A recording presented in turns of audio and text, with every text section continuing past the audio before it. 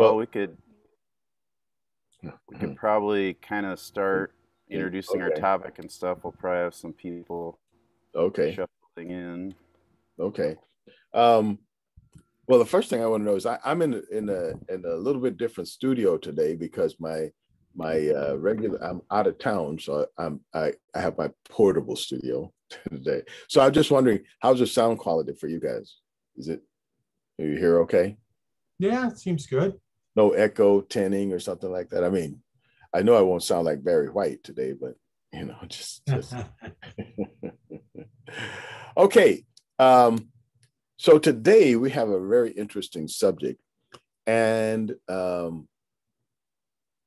it's one that I'm hoping that everybody will have some kind of input, because I'm gonna guess that almost everybody has or have had a neighbor. And, this idea about dealing with our neighbors, it's of course not new. I mean, it wasn't it the story is somebody asked Christ even once, like, who's my neighbor?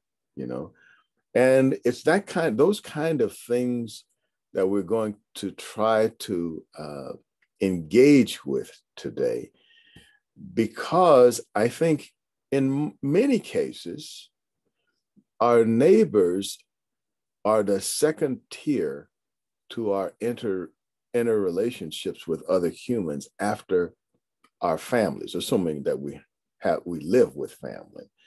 And so they're the people, sometimes it's work, but often people, the kind of work people do, they may say hi and goodbye to their workmates, but they're just kind of there. They might do one or two things with them. But my observation is a lot of times those relationships are superfluous. Somebody has already designed what you're supposed to do with those people. They may even have rules about what you can and can't do with those people. So I kind of put that to the side for this discussion. And it lifts up neighbors. Neighbors are the people that we share a fence with or a wall, and sometimes the walls are pretty thin, and places where people have those thin walls, there are all kinds of mental and emotional barriers that we need to put up to cope with the fact that we have thin walls and we have neighbors just on the other side of those walls. If we live in apartment buildings, we are very likely to at least once a day, sometimes more, interact with those neighbors in the hallway. We may open a door or hold a door open for them. And as relationships get more entwined, you may share things. Your kids may play together. Your wives and husbands may do things together. So from that, you build something we can loosely refer to as community. And those relationships that we build, they form the kind of structure, if you will, for our reality vis-a-vis people, or as concerns people. And a lot of how we feel as a result, a lot of how we feel during the day has to do with our relationships with our neighbors.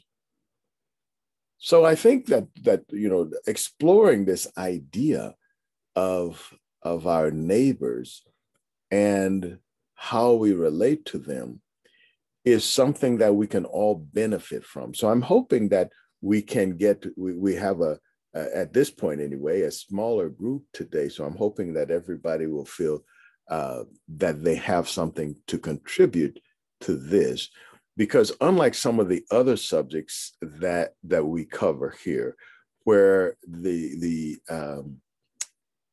let's say the effort is aimed at introducing new ideas or different ideas or ideas in a different way, this, I hope, will be something more of a low-hanging fruit kind of discussion. So I'm hoping everybody can feel a little more, let's say, competent, because sometimes I feel like people actually, they know stuff, but they feel like, well, I don't know, maybe my thing isn't, I don't really know about that. But I think most people have experienced neighbors, so we're going to go with that today. So our first question is, what is a neighbor? Because I always like to define terms, and as long as that's a central term in this discussion, it seems like the thing that we should clear up is what each person has as an idea of what is a neighbor. What does that mean to you?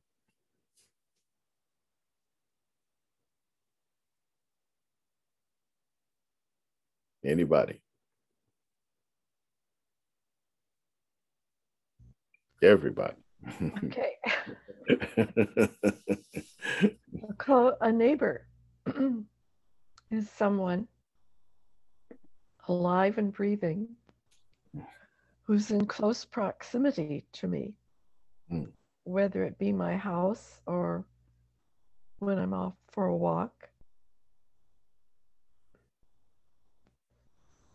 Maybe I'll have more later. Okay. Neighbor is somebody in close proximity to me and to you, preferably alive. You're assuming that they're alive. Okay. Great. Thank you for that, Cheryl. Todd? Yeah, and I think what Cheryl said, one thing that I think of definition of that, and like your border, because you always think of like what distance from my house or whatever. Of course, you think of people right next to you, but the walk thing is absolutely true. Because when you go out and you're kind of you see, like if you walk, standard paths or whatever in your neighborhood, people you see regularly, you consider them like, oh yeah, they live by me, or they're my neighbor. You'll talk to them. You probably know them a little better than someone you just, if you hit the jogging path or something, because you'll stop eventually because you'll see them repeatedly.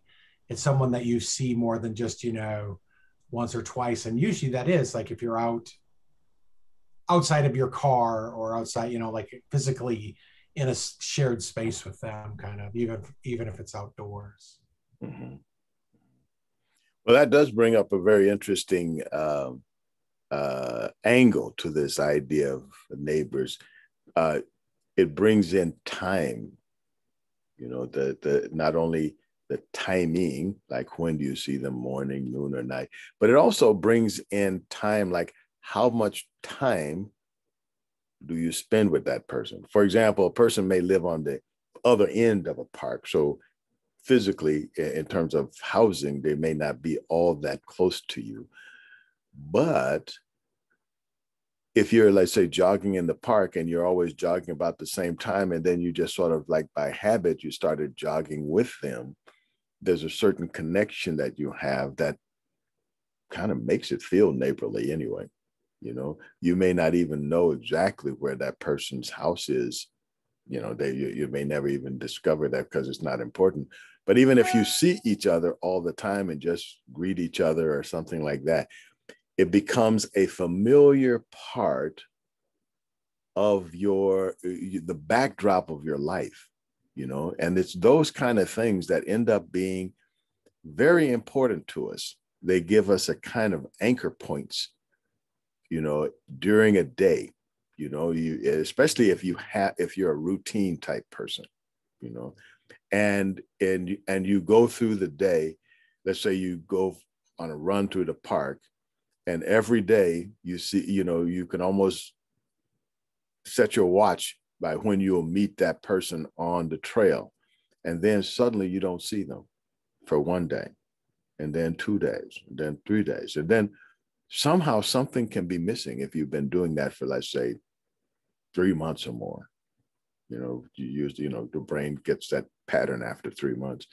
So it's something after that, you start noticing that something's missing. And it feels like, it can anyway, feel like something, there's some kind of loss thing happens in the brain. Anyone else? We're exploring at this point, for the folks who just joined us in the last 5 minutes or so, we are exploring what we're going to be talking about neighbors in general, but at this point, we're looking at what do you call a neighbor? How do you define a neighbor?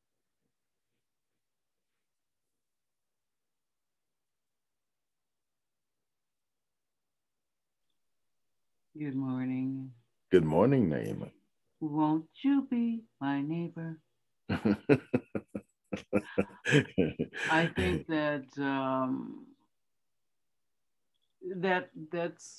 kind of looking at him putting his sweater and shoes on says a lot. Won't you be my neighbor?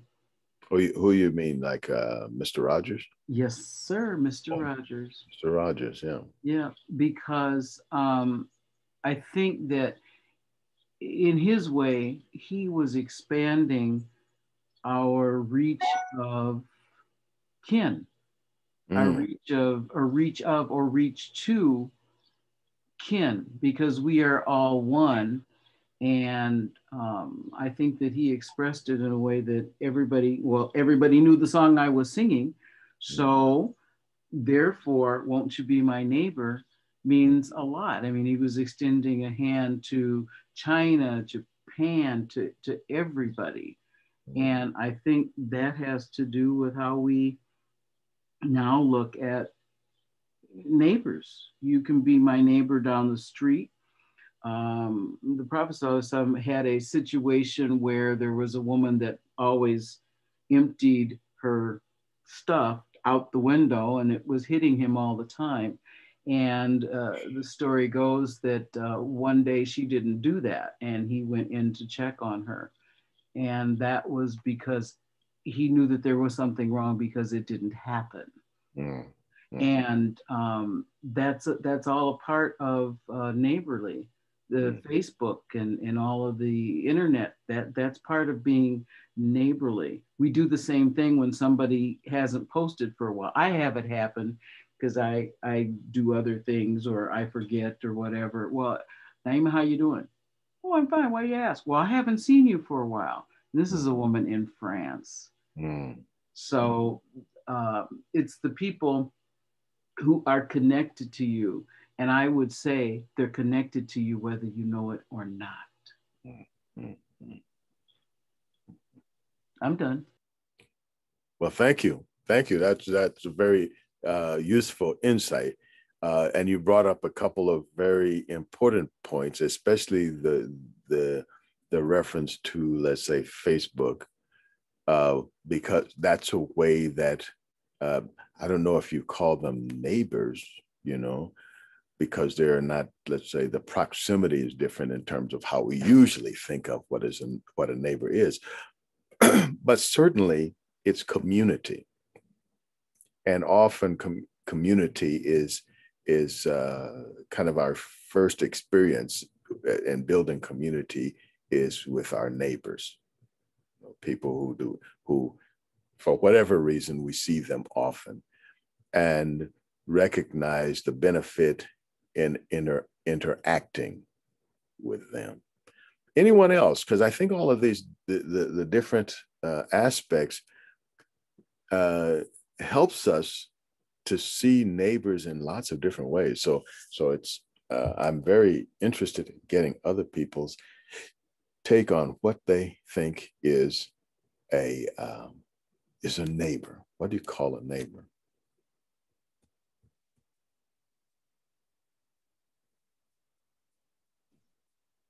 I think of neighbors as living within a few blocks of myself.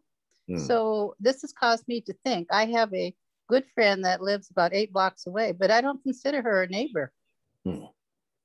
Okay.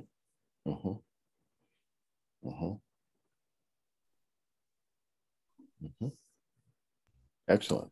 Where's the point that for you, she would become a neighbor? Because I mean, she lives on the same planet. So somewhere between wherever she is and where you are, there's a kind of a let's say an imaginary concentric circle that she would become over that line, which she becomes a neighbor.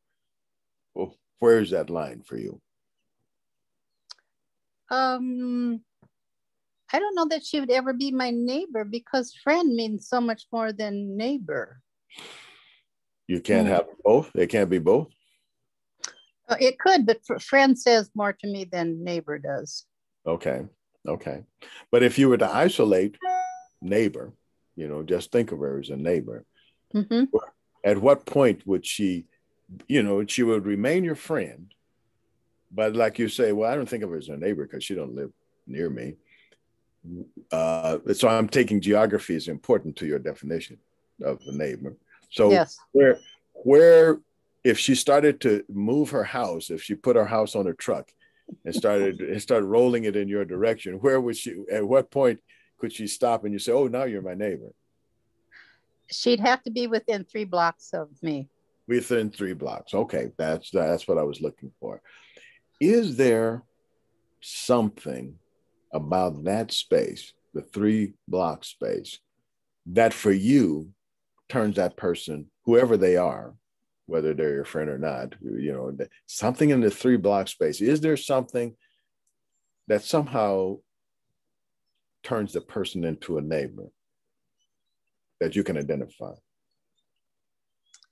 I guess I'd have to think back to my growing up years on the farm. And so neighbors on the farm, you'd be, again, how far away or how close they were would depend on if they were a neighbor. Even if they weren't friends, they'd be neighbors. Well, I'm going to guess if you grew up on a farm, that they could be a lot further than three blocks. Exactly. Yes, you're right. Because I think that at 3 blocks on the farm, they become an irritant. Yes, they could live several miles away and still be neighbors. Yes. Yeah. Well, in a way, I guess what I'm getting at, Carolyn, is the idea that actually a neighbor, even though it's geographical, it could float around depending on how you feel about the person. Would that reflect how you feel about that? No, I don't think that enters in how I would view them as a person. No. Okay. Well, give me a little bit more then about what are the elements for you that turn the person into a neighbor? Because the geographical one seems to be kind of a floating target. Right. In one case, they're far away and they are a neighbor. In another case, they're much closer, but you're thinking, well, that's not really my neighbor. So you're making me think way too hard, so I'm going to pass on that one. Somebody else can answer. Okay, fair enough. But I'll jump in. I'm thinking go ahead, Shelley. Yeah. So I definitely think that neighbor, for me, there's that proximity. And kind of like I think what she was referring to, right? That proximity. So in the farm community, that proximity gets much larger because there's less residents in the space. So the distance increases, but still they're neighbors. So when I think about myself, I live here in Brookings, and we moved into about 3 years ago, we moved into a brand new neighborhood, and we were like the 4th house there. And now there's probably 40 houses maybe, right? I would say my neighbors are on my block, right? Within, my sight lines. When I come and go, basically. And I will say exactly what she was saying. I could have a neighbor who maybe is not my friend or somebody maybe I disagree with or something, but I'd still call him neighbor.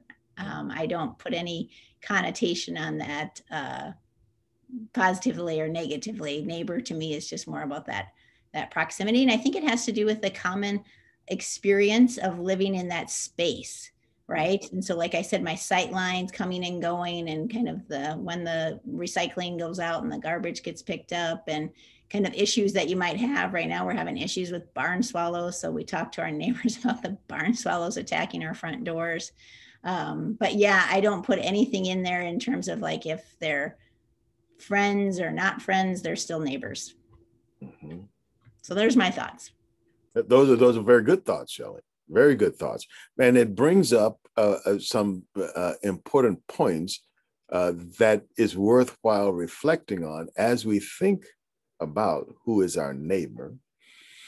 And that is, it's not only physical proximity, but it's also the frequency in which we are likely to interact with that person, right? Also, you brought another very good point to this discussion, and that is, if you live in a certain geographical area, you're faced with certain problems that are unique to that geographical area, a la barn swallows, you know?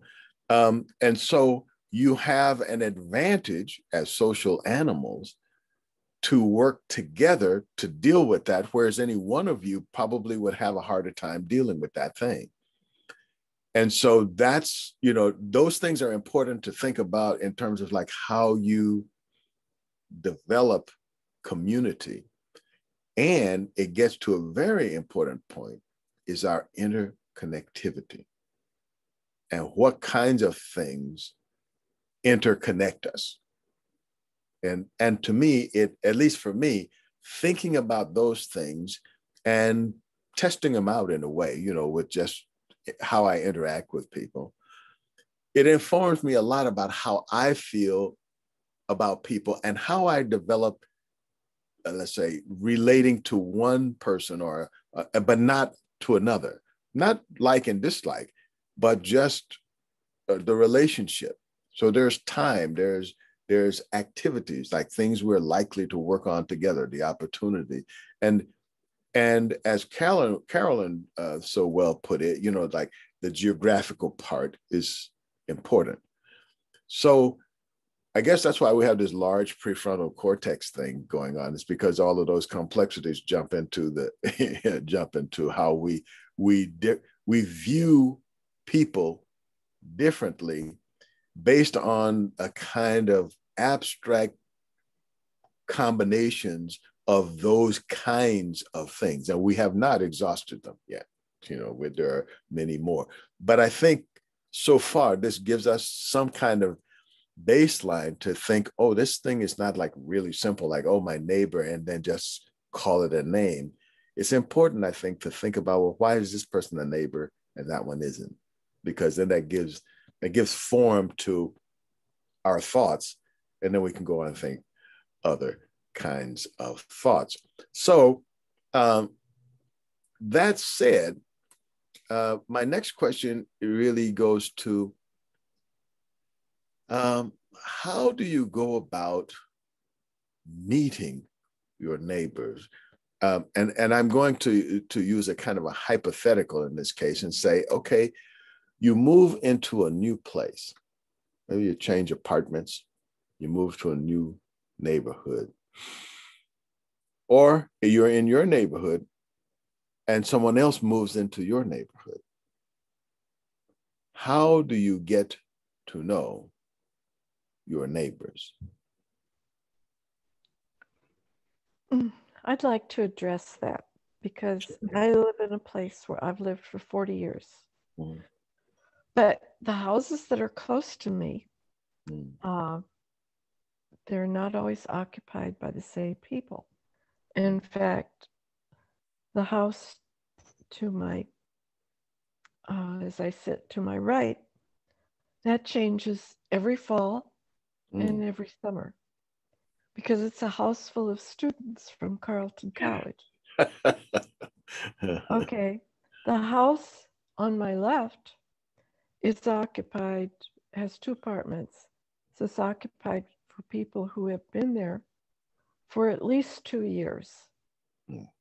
So we're doing pretty good keeping those neighbors.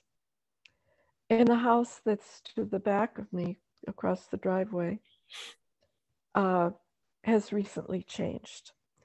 And so, except for the students, I didn't approach them. What I did so that I would be connected with the semi-permanent people was I made little note cards with my name, my phone number, and my email address so that we would be connected.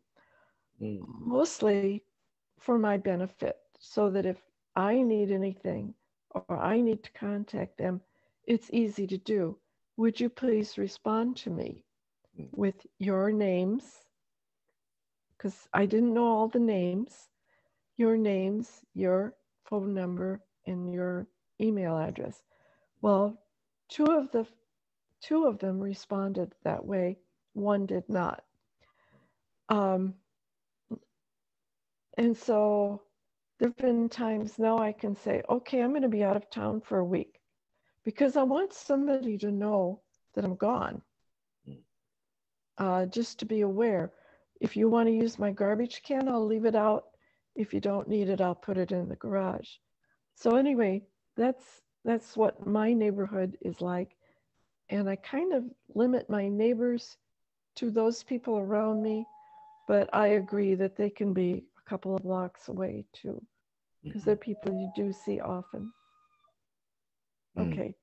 So if I'm understanding you right, Cheryl, when you say you limit them, what you mean is the interactivity with them. Right. The Okay. garbage cans, the gardens, whatever they're doing, whatever I'm doing. I like to know a little bit about these people. Now, the students have been great this year. It's the best bunch of students we've ever had. In fact, they had a big party last night. They're graduating. They deserve to celebrate. But anything after midnight really upsets us. And so my husband went out and talked to them about 11:30, and they were very cordial. I said, if you hear any fuss after 12 o'clock, it's us getting these people out of here. So, you win some, lose some. There have been some really bad years where police assistance has been necessary.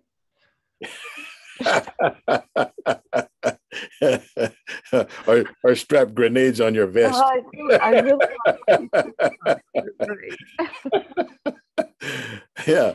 There are many different ways. But I like your idea of giving them some information. Here's my contact information, and I would like contact information from you. Okay. Interesting. Shelley, you look like you had something you wanted to say. Yeah, I appreciated Cheryl's comments. Those are really good. I do think that people think less about the importance of kind of making those connections like Cheryl's doing with in case I'm out of town, or watching each other's place and those types of things. And I wonder if that has a little bit to do with people are connecting with people much more, if it's virtual, or there isn't as much need for the physical connection to the next door neighbor or the guy across the street, because we can sit in our house and connect with people all around the world.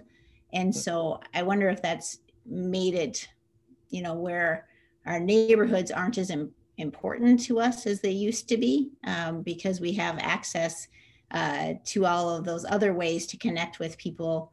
It used to be that it cost money if you wanted to make a long distance phone call, right? So you needed to talk to the people in your neighborhood because that was the cheaper way to go about it. And I just think for us moving into this new area, and I try and, when I see people outside, introduce myself, but I'll be honest, like if they don't reciprocate very well that first time, I don't probably, that kind of deters me, like if they don't seem very interested in being neighborly, then after that first interaction. So just some random thoughts that I'm having based on what Cheryl was saying. Thank you. So I'm taking it then that you're not likely to stalk your neighbors. Well, probably not. I noticed if their cars are like parking in front of my mailbox, and that's becoming an issue, right? Yeah. Well, it's interesting. Okay, we'll get. There's some things you brought up there that if I address them now, we may go off on a tangent before we exhaust this kind of idea. So I want to stick with this for a little while anyway, a little while more.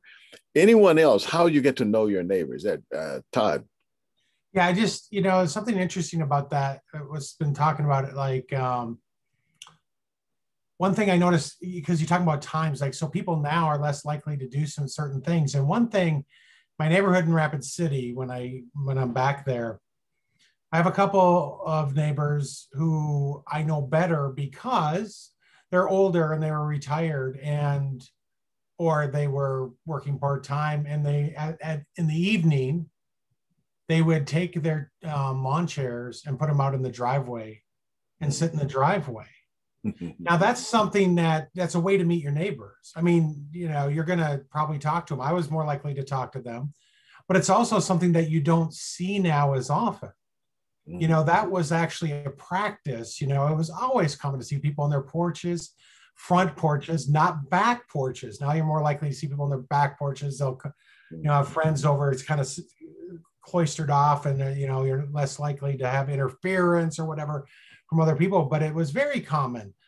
I can remember when I was younger, and it's just interesting. The generational. It's not something you see anymore, and even houses are built differently than they were at one time. You know, big front porches were a big thing. You know, and now it's oh, look at that nice house. It has a nice big front porch. But it used to be almost all houses had some kind of front porch. And it's just not the case anymore, which is just interesting timing wise. That's one way, though. They met neighbors pretty effectively, and they became really well known, and they got to know people around them. It's just to kind of physically be there for an hour or two, you know, throughout particularly in the summer, obviously, not so much in the winter. But very good points. Very good points. I as you're saying that, I reflect on the house that I live in Roslyn. When I was going to say it technically still does. I just covered them up, but it has this huge glass porch. And my reaction to, you know, like to that porch was, you know, if you had put this glass on the south side of this house instead of the north side, you would have had a solarium. And if you put some black tiles down, you wouldn't have had to pay for winter heat. You put it on the wrong side, you dummies, you know. But in real time, I'm the dummy, because what was important to them was that summertime interaction with their neighbors. People could sit down and they could see for that glass porch. And this was an add-on. It wasn't, you can tell it was not part of the original house. So they purposely put that add-on the house, and they put it on, and I could tell by the construction materials, etc. They put it on before they added an inside bathroom. Right. So that's when you think about it, that's deep. That it looked to be about 10, could be 15 years before they had put that front porch that expanded the whole front part of the house. And it was all glass, you know, so you could see. And so that was the thing too. I was thinking, you know, in the wintertime, glass, you know, it's like, you know, it's going to be cold and drafty, and the caulk's going to dry. I mean, I was doing all the physics, but they were doing the more important stuff. They were doing the human stuff. They had the human calculation, and they did what they needed to do for that human calculation. And I suppose if you didn't have TV, that was pretty entertaining, you know, because I know that there are times that I feel I could just get a chair and some popcorn, and I could have a show anytime in Roslyn, you know, just sort of sitting around and just watching people go through whatever they're doing every day. And it would be quite interesting. But yeah, those are very good points. They're very good point, Todd. Anyone else, ways that you see introducing yourself to people, getting a neighborly relationship started?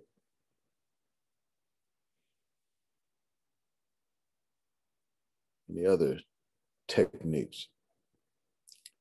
Well, while you're thinking about it, and please do keep thinking about it, if you come up with something, you know, jump in. There used to be something, and I'm pretty sure there still exist in places, called a welcome wagon. And people would like, Cheryl, you're a welcome wagoner? I was. Oh, okay. But it's not really a neighbor thing. It's it's a business. Oh yeah, but it's a company. Yeah, but in our neighborhood anyway, the welcome wagon, it was introduced by a business, but we just pirated their idea. Okay. Right. we didn't buy anything from them. We just took the concept. No, I just worked for the business for a year. Oh, you did? Oh, okay. Tell us a little bit about what the business model was around that. I think that's well, as a representative, you were obligated to engage businesses to provide a product in exchange a fee and advertising. And then it was also your job to try and figure out who was new in the community, which wasn't always easy because, you know, you would suspect realtors and stuff would be interested. They're not. They're just interested in 6%. That's all right. But I did that for a while. It was wonderful in a way. It was a lot of work, and I had a lot of stuff, you know, because of all the little things that go into the welcome wagon basket. I had to collect that from the businesses. I had to store it somewhere. So it's like I was an outlet from my house. And it was interesting in the way of observation, the way you were accepted or not. Who was accepted or not, Cheryl? The deliverer. Okay. That I had one woman who was extremely upset that I ever called her. And then there were others who were just thrilled to see somebody, you know, and to have a few presents, you know, a few gifts from the businesses, and so that gave them a reason to go and do something with the businesses to pick up a comb or what have you. But then I went off to graduate school, and when I came back, I said, nah, I've had enough of this.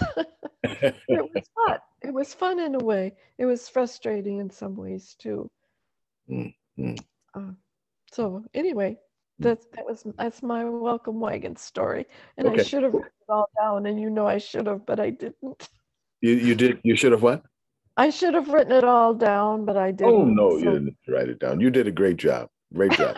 You know, but I was a little bit, you know, extra intrigued by, you know, you mentioning that there was at least one person who, like, they didn't really appreciate the fact that you were trying to get to know them. You know, they probably thought, well, this person, especially if you say something like Don Carleone sends his regards, you know. they, you know, I guess some people have different reasons that they move to places. And I can remember, you know, speaking of neighbors, sometimes I grew up in a city, and this was before the internet, you know, and so we didn't have internet or anything like that. But even then, I can remember that one of the people would often say, well, in the city, people don't know their neighbors. To which most of us would respond, that's why we live here, is because we don't want to know our neighbors. You know, we want to know people across, because the neighbors are always coming in, getting in your business, you know. So we'll get to that in a moment, but your comment, Cheryl, about the lady who didn't really appreciate it, you know, being sort of introduced and, you know, saying, hey, you know, we're here and welcome to the community. Right. And some people don't respect, but some people don't really want that. She didn't. And she was upset that I got her name somewhere. Yes, right. That I found her. That's right. She was rampant about it. She yelled at me. Yeah. The FBI told me nobody was going to know. but she worked for the local newspaper. she had come to be editor or something for a time, and you would think, I don't know, she just didn't fit the part, but that was okay. Yeah. I never called her back. Yeah. You respect whatever whatever people want. want. Yeah. And if they want you to come, some would say, oh yeah, how soon can you come? Exactly. Yeah. And so, they were very interesting Mm-hmm. and nice sides to the job. Yes. It just was like having the welcome wagon stored at your house with. yeah. At some point, it could be that's overwhelming. Well, the welcome wagon, as we practiced it, was something where the neighbors would donate different things. I mean, the businesses could, but we didn't really hustle the business. It was a neighbor to neighbor thing. And sometimes it was just like some vegetables or, some popcorn, probably stuff they'd never use, like the Christmas presents you get, but it's more like, well, we care about you, or we want to get to know you. Or sometimes people would have a little party, and they would invite that person to just say, hey, we're going to have a party in your honor as a new neighbor. Would you come when we have this party? Because I mean, after all, the party's for you. But if you don't come, we'll have an effigy of you, that we'll sit up in the chair and then we'll talk about you while you're not there. But yeah, it was something like that, So before we move on to the next thing, anybody else have any other ways to get to know your neighbor?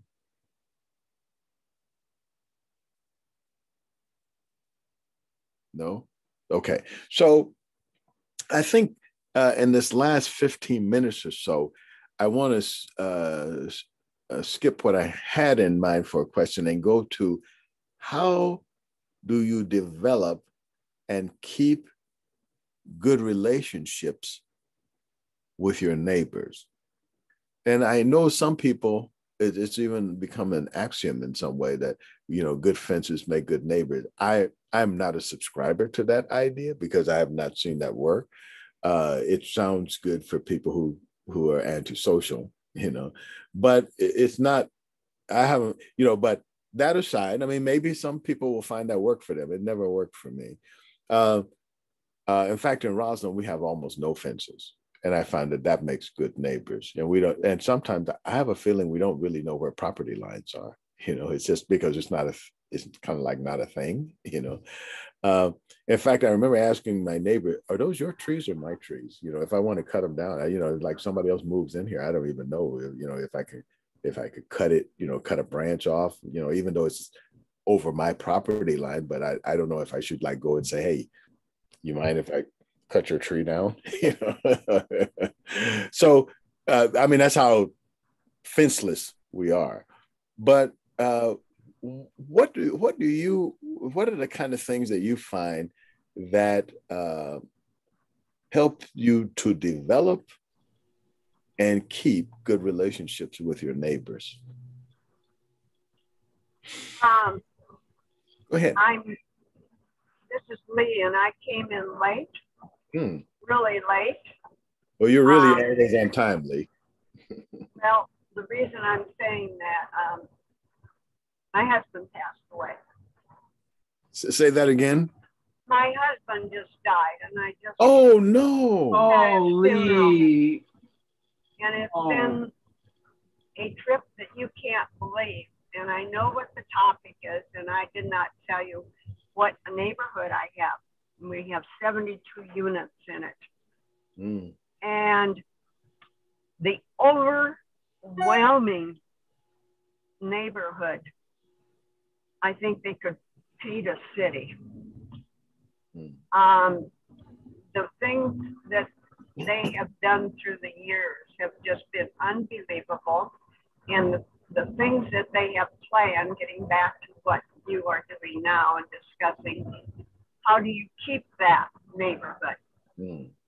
You move into the neighborhood, people clamor to come into the neighborhood because of the reputation about the fun, warm, accepting neighborhood.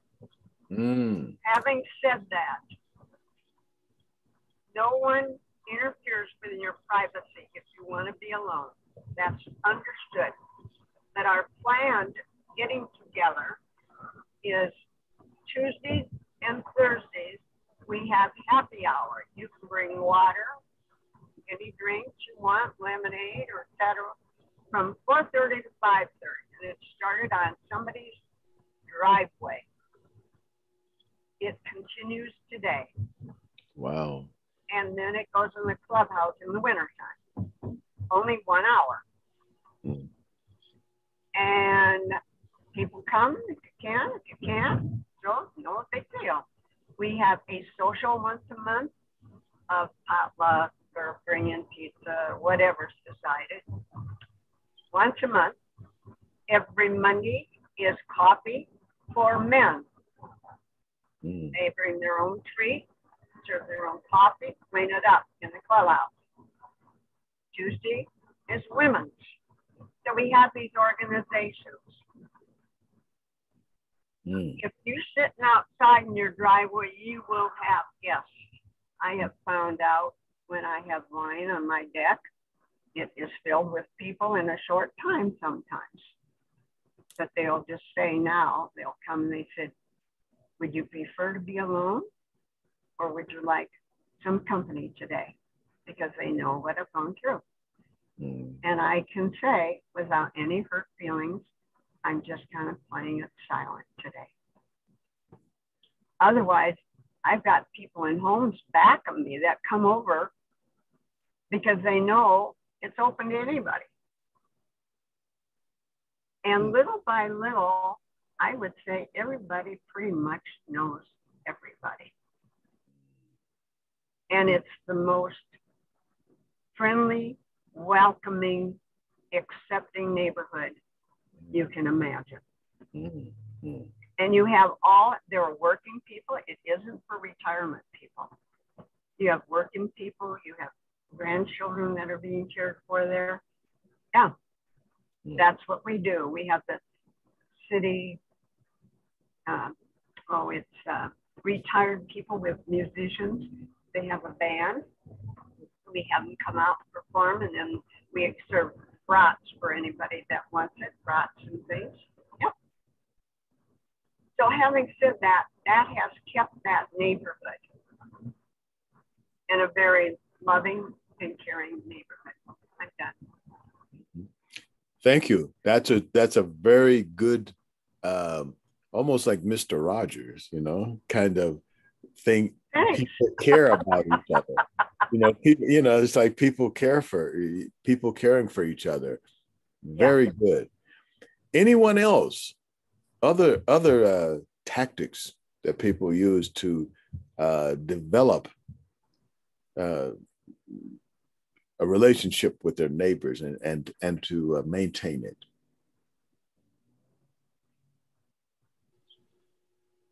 I could tell you why we moved here. Oh, go ahead. Well, we were looking for Opie after the young ladies thought that they had bumped into us and they're, oh my God, oh, I'm so sorry, because they were so polite. Mm. And then we were looking at White, South Dakota.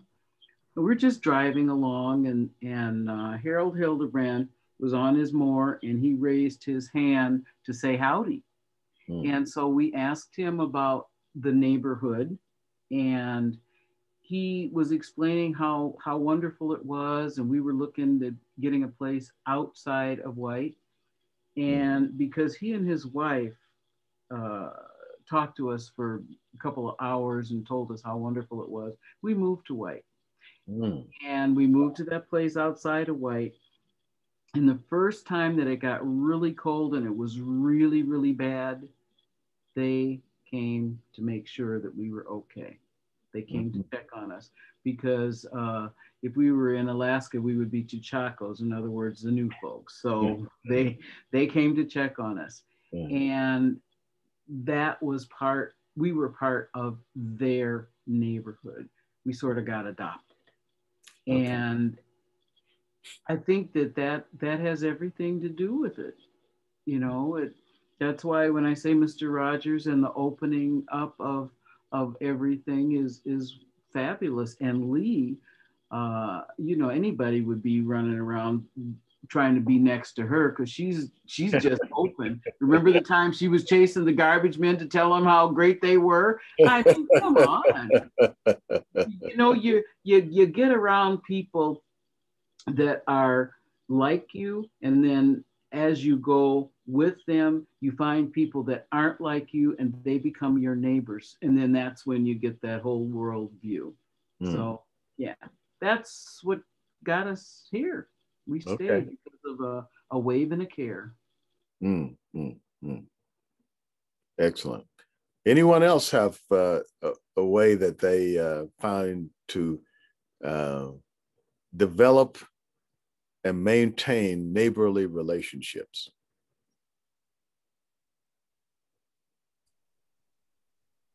Todd? Yeah, here, one thing that I know that has been very common, because we live in a pretty multicultural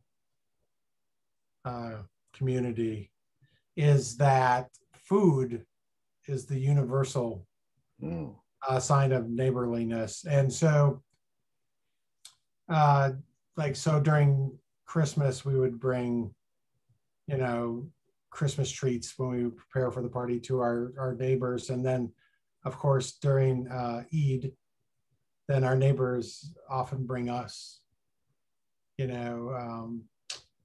foods, sweets and stuff like that. And it seems to be pretty universal, because we've been here 10 and a half years, and we've probably had about 7 neighbors, because we live in a townhouse. So we have 2 people on each side. And that it is, it's virtually universal and multicultural, because food crosses, across language and across cultural kind of uncomfortablenesses or lack of knowledge. It's like food says, "Hey, neighbor." And it does, because, there's nothing, it says, I think part of it is just, I care, kind of, or, you're part of the neighborhood. This is the way I can include you in, kind of thing. Very good point. And I think the point that you make about the food is one that deserves underscoring, because when you don't know anything else about a person, you know that they have to eat. They may not like to eat what you have, but that they have to eat.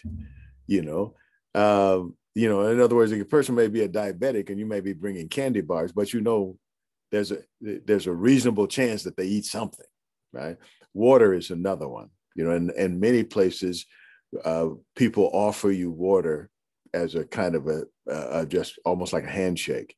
Restaurants for years would just bring you water at the table. It's to say, I acknowledge you, I acknowledge your presence. And here's something that even if you don't drink the water, I can look at you and tell that at some point you do drink water.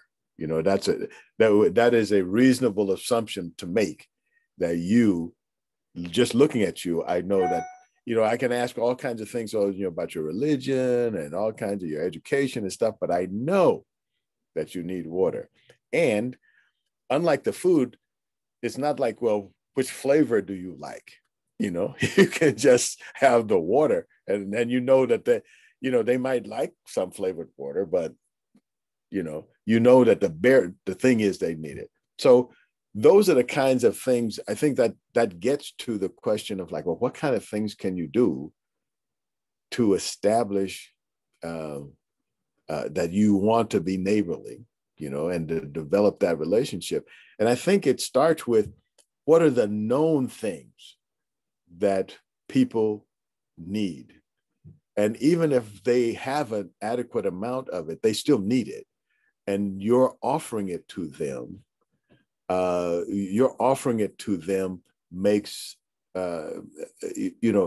shows a sign that you recognize them.